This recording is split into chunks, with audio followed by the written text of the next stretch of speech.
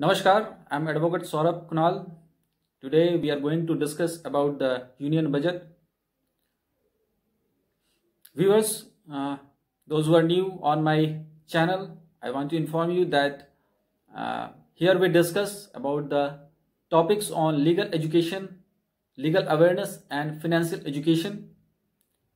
So if you have not subscribed to my channel, please subscribe.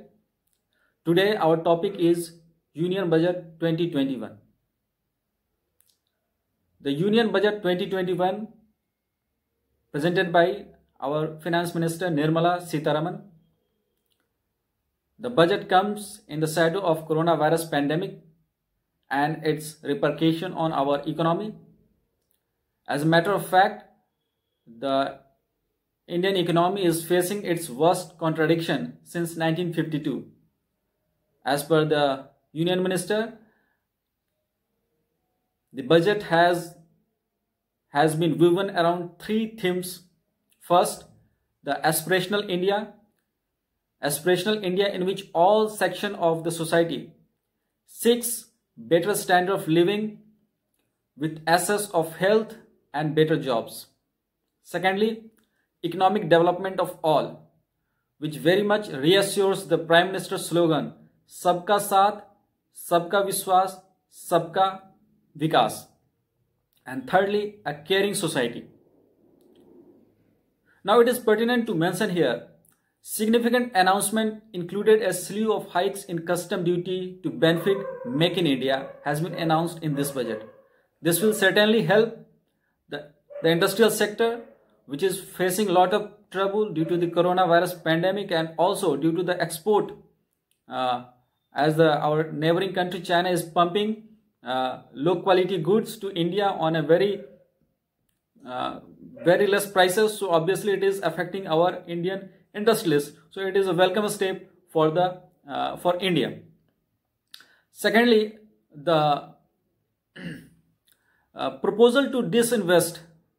The government has also proposed to disinvest two public sector banks, a general insurance company.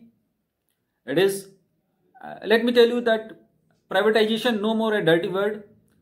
The Prime Minister, the erstwhile Prime Minister, has begun its long back in 1992 when he started LPG, liberalization, privatization and globalization, and now it is privatization is taking its roots in the Indian economy. Now, several numerous infrastructure plays. The government has also focused on developing infrastructure. So now let's begin the sectoral analysis of this budget.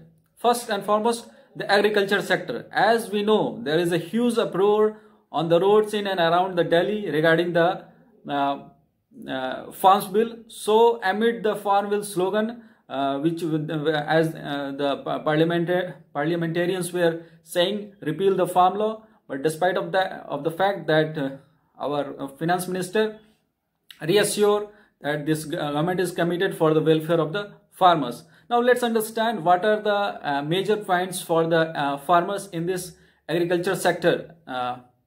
Because there is some confusion over the MSP, maximum support price. So the finance minister clarified it that the MSP regime now reassures price that is at least 1.5 times of the cost of production across all commodities.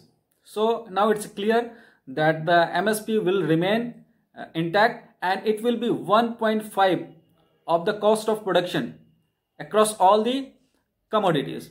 Second thing, the agri credit target has been raised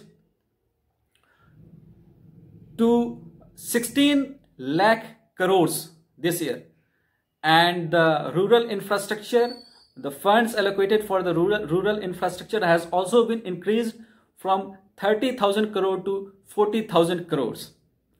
Apart from that, 100 more mandis will be integrated with it. Now we will next move to the health sector.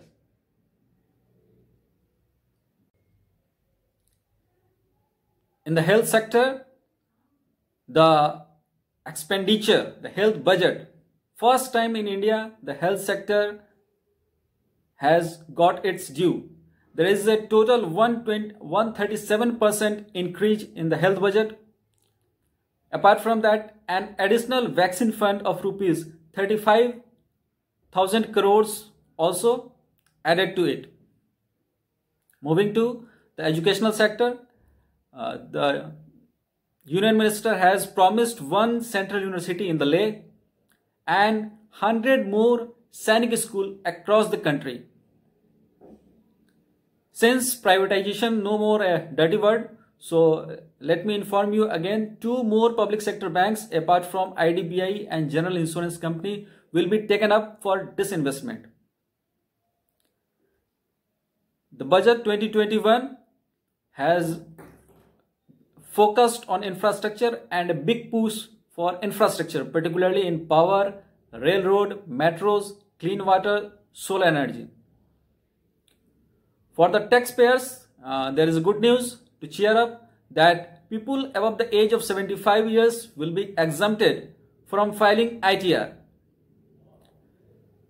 For investor also, there is a good news, a good signal that the investment charter is expected to lay down the rights of the investors. And finally, to the consumers, gold, silver, copper scrap, platinum will be cheaper, and mobile phone, refrigerator, mobile phone charger, power bank will be costlier.